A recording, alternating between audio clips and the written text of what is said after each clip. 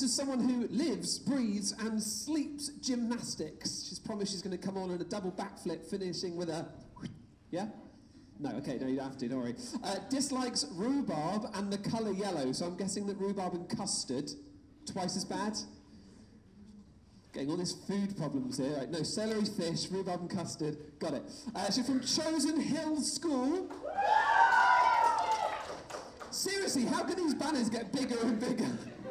Hold that up again, look at the way, you will in a second. As you go wild, for Beth Browne!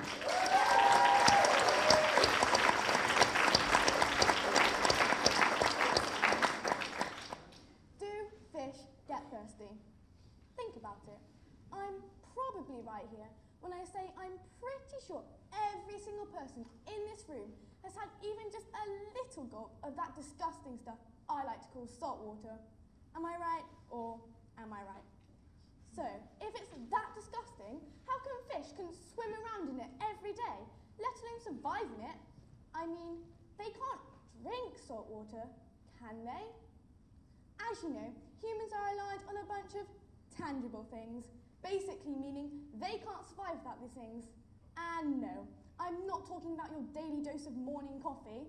Oh no, I'm talking about the big stuff, water, the key to survival and the most tasteless liquid on the planet. Tragic, I know, but since it is one of the most crucial necessities to survival, I guess we just have to live with it, or just not live at all. Now, pay attention, because this is where it gets interesting. Start to consider thirst. What is thirst? It basically just means the urge to drink. Our hypothalamus, a part of our brain, detects low water levels in our body, which then gives us that dry feeling in our mouths. Thirst.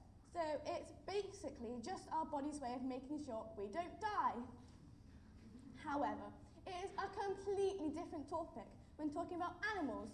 Fish. There are so many different types of fish, and yet they're all fighting for one thing, survival. And to do this, they must drink, right? But do they get thirsty? Otherwise, how will they know when they need to drink? To put this in perspective, imagine you live in a giant bowl of spaghetti bolognese. Yes, you heard me, spaghetti bolognese. Would you still feel hungry? Yes, now you know exactly how fish feel, but do they get thirsty? To demonstrate this, I'd like to introduce my good friend, Bob. Now, fish don't consciously decide they need to drink. It just somehow occurs. The gills are like a vacuum, sucking in all this water without them even knowing it. Isn't that just perfect for Bob then? He can do all the exercise he needs without feeling the urge to slurp a gallon of water. No excuses. Don't you wish you had gills now? So, this means fish don't get thirsty? Well, I guess they're lucky they unconsciously drink it, because you know what would happen if they didn't. You guessed it, death.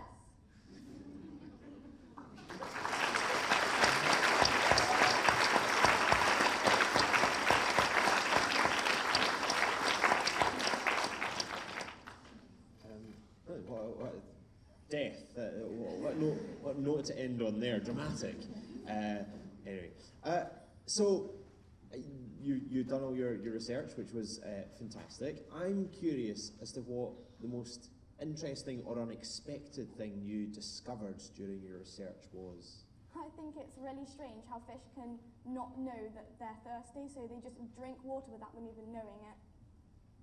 And through their gills, does it go through their mouths? Yeah, through their gills, because if it went through their mouths, then the salt would dilute their blood and death. A great title for a tour. What made you choose it? Like, why were you interested in if fish got thirsty? First of all, my brain's really weird, so I have a lot of questions about how the world works, and because in animals they're such interesting creatures, and we can't really know how they feel, so I thought it was interesting because we live all around water, and I was just interested whether they even knew they were drinking. Well, thank you for your curiosity. Thank you. Good luck, Beth.